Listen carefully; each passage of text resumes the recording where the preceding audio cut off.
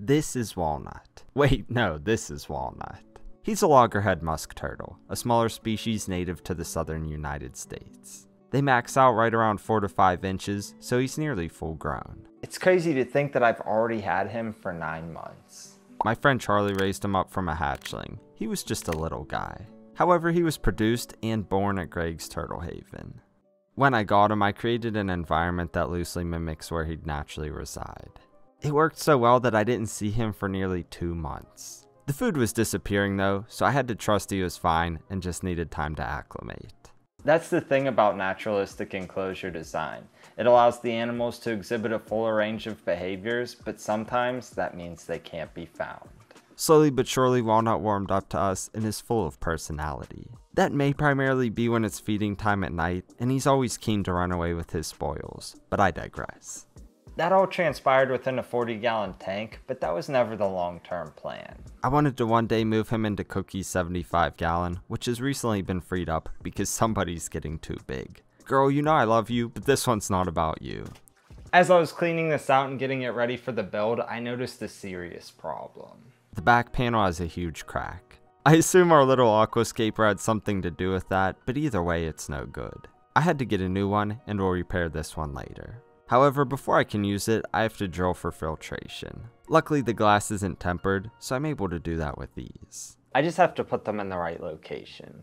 I want the intake near the bottom and the return close to the water's surface. Making the holes is simple with guides that tape onto the tank. These hold water, which keeps the diamond-tipped hole soft from overheating.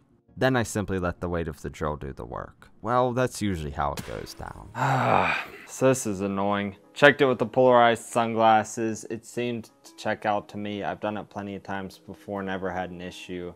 As you can see, clearly it was actually tempered because that exploded. I guess I gotta get this cleaned up and have a plan B. That's not at all what I expected to happen. Things don't always go according to plan though. However, I think I have a viable solution here if I'm able to pull it off. Wish me luck. Aside from buying a new tank, I really only had one option. Replace the broken piece of glass with one I could drill. The obvious choice was the front from the other tank, since I'd have to dismantle it anyway. When you drill a tank, it should happen like this. No cracks or shattering. I just had to remove the old frame, separate it from the tank, and clean it off. It couldn't be installed unless the frame on this tank and the old silicone was removed. With a blank slate, all I had to do was clean the glass, tape the seams, apply silicone, set the glass, address the internal beads, remove the tape, and put the frame back on top.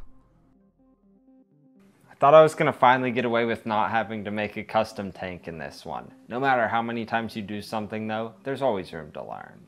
Some of you may have caught this already, but the piece of glass I drilled wasn't the one I checked. The piece that passed the test was actually the front of this tank. So although I checked it, it was an oversight on my end because I drilled the wrong one. Anyway, I had a very specific idea in mind here, something built around cypress knees. These turtles are found in many places with them, so they make it easy to mimic their natural environment.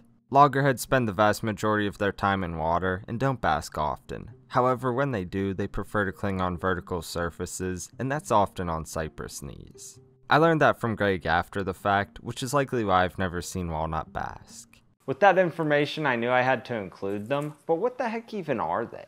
Bald cypress trees like the ones these came from display a vast network of knees when growing in wet areas. Many theories regarding their function have been suggested, but their true purpose remains unknown. However, what I can say is they create really interesting habitats for other plants and animals alike, including loggerheads. As you can see, I have an array of sizes to work with. However, they're extremely lightweight and will float. I need a way to keep them underwater. I could boil them to get them waterlogged, but that's not possible with the large pieces.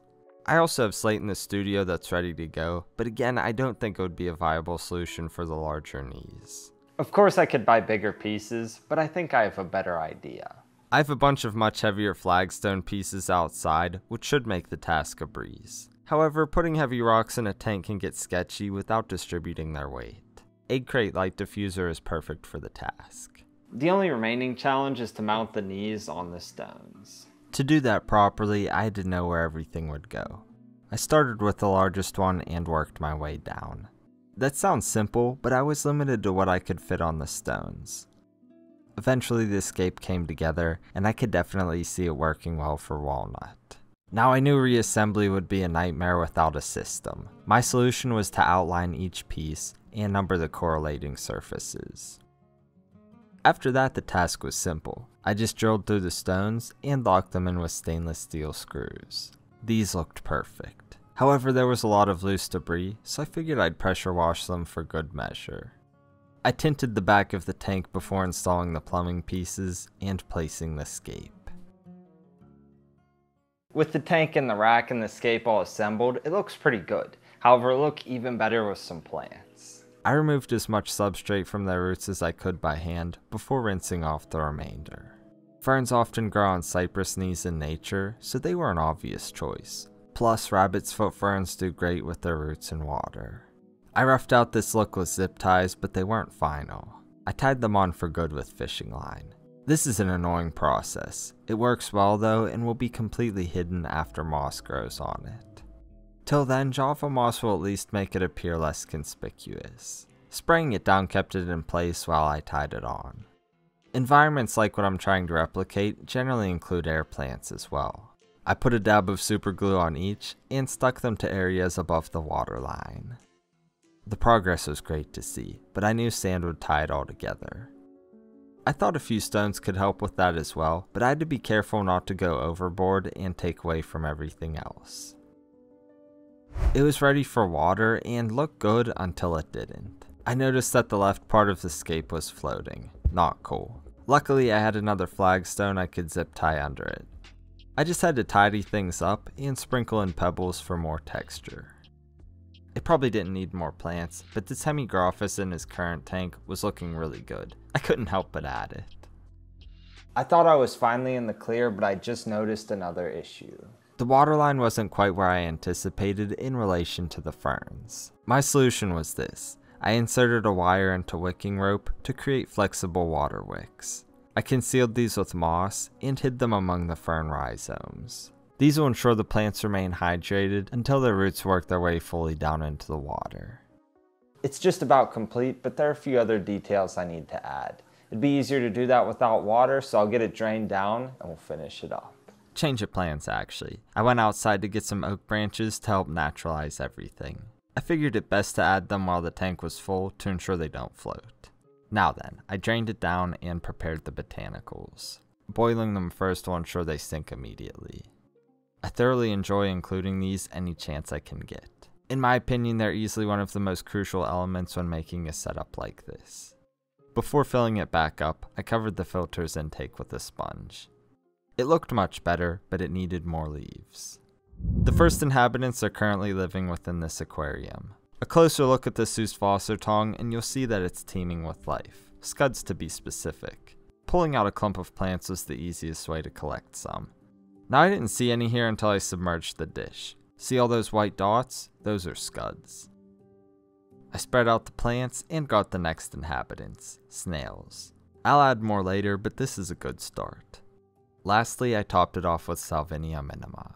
There's not much else I can think to do with it in the short term, and it's absolutely crazy to see the scale of Walnut next to it, but I think it will be even cooler to see him in it.